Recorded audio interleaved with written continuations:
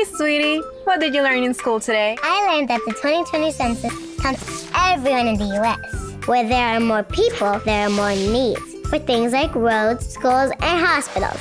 I learned that billions in funding goes to communities like ours because of the census. I learned that the Census Bureau collects data about communities in all states and territories of the U.S.